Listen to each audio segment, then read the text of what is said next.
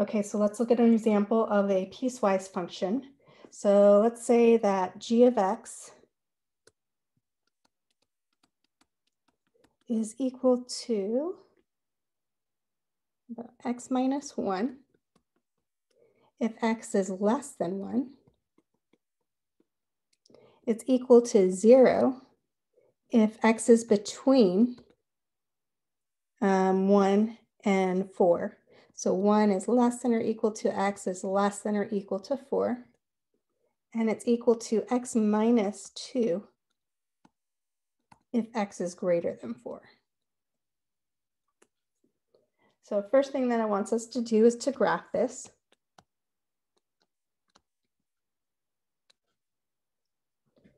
So we're going to have 3 separate pieces of a graph, and we have to be careful. We have to be cognitive of where our domain is for that equation. And so for the first equation, x has to be less than 1.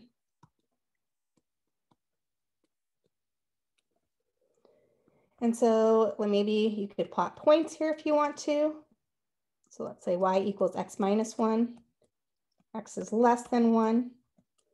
Even though if it's not defined at an n value of our inequality, we always want to see what's happening there because we're getting really, really close to that value, but not actually there.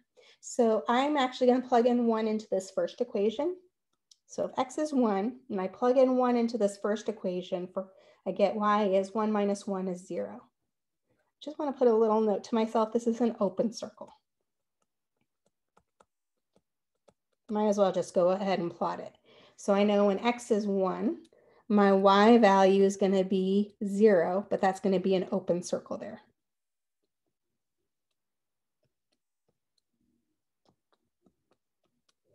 So let's put an open circle there. And I have to choose numbers less than 1. So if I plug in 0 for x, 0 minus 1 gives me negative 1. So when x is 0, I have a y value of negative 1. If I plugged in negative 1 for x, negative 1 minus 1 is negative 2. And so I notice that this graph is a line. And to the left of x equals 1, it looks like it's going downwards, but that's actually increasing. Okay, so now look at the next piece. So the second equation, well, that's just y equals 0.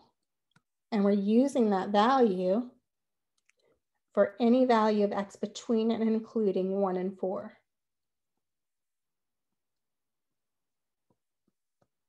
So when x is 1, always have to check at the end value of our inequality. So when x is 1, if I plug it in, there's no value of x in this, so it's y is 0.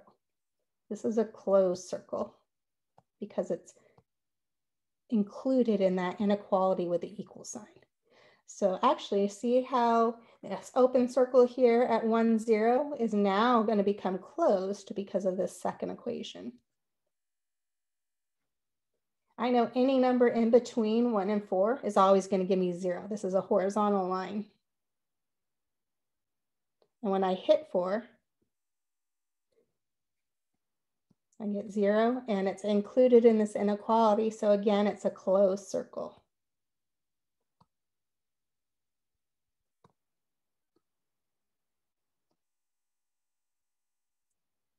Okay, so we just graphed the second equation.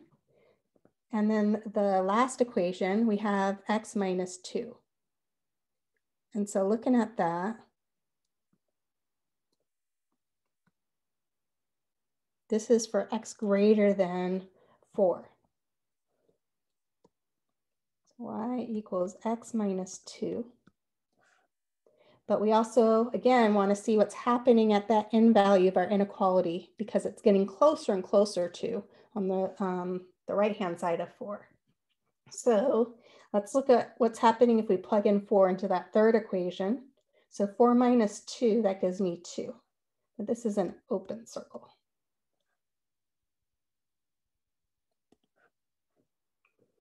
So when x is 4, I have a y value of 2. So an open circle here. So choose any number bigger than 4, so 5. 5 minus 2 is 3.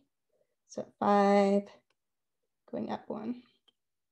You know, my graph is a line, and it's going to look like this on the right of 4.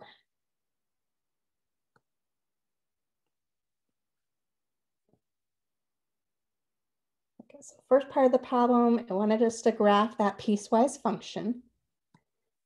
Part B of the problem says find all the values where the function is discontinuous.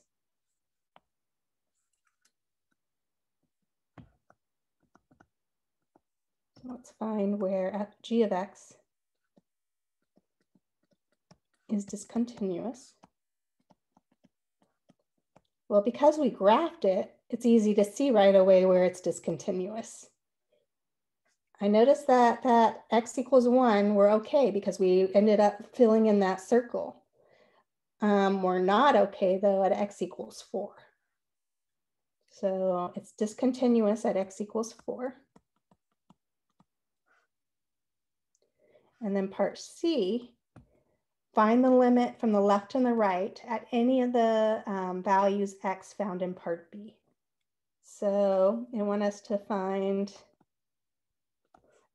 the limit as x approaches, in our case, 4 on the left of g of x.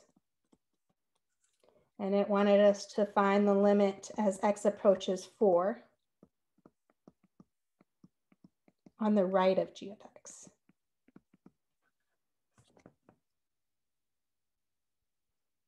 If we didn't already graph this, we would be okay because we have our function. And so if you were choosing numbers to the left of 4, those are numbers, right, that are less than 4. Plugging in numbers less than 4. Well, if I'm plugging a number where x is less than 4, that would be saying I'm using this second equation. So this would be the limit, in this case, as x is approaching 4 on the left. The equation I would be using in this case is 0. This would equal 0. Up to 4 coming in, my y value I'm hitting is 0.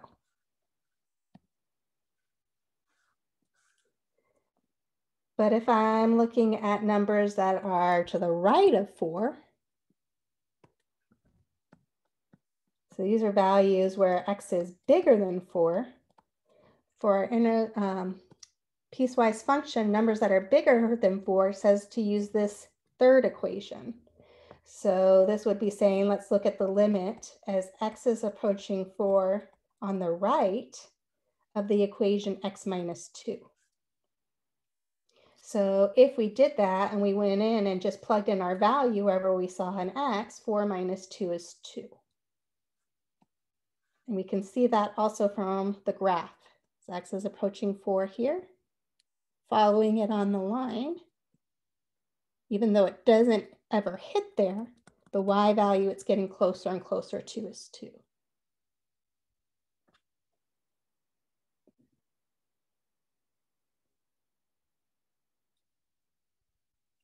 So if we had to explain why this was discontinuous at x equals 4, it's because the limit does not exist.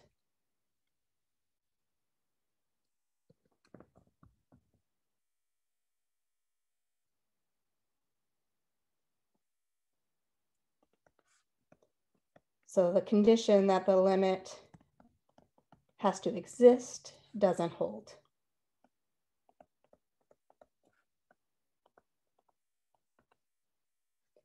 If they had asked you, find the value where it's discontinuous. So if it said, find g of 4.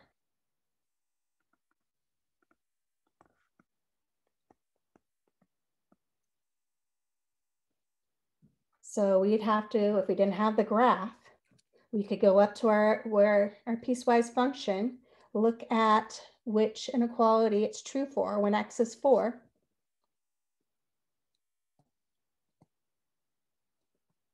we would use our second equation. And so g of 4 in our case is 0. You can see that right here. It was a closed circle at 4.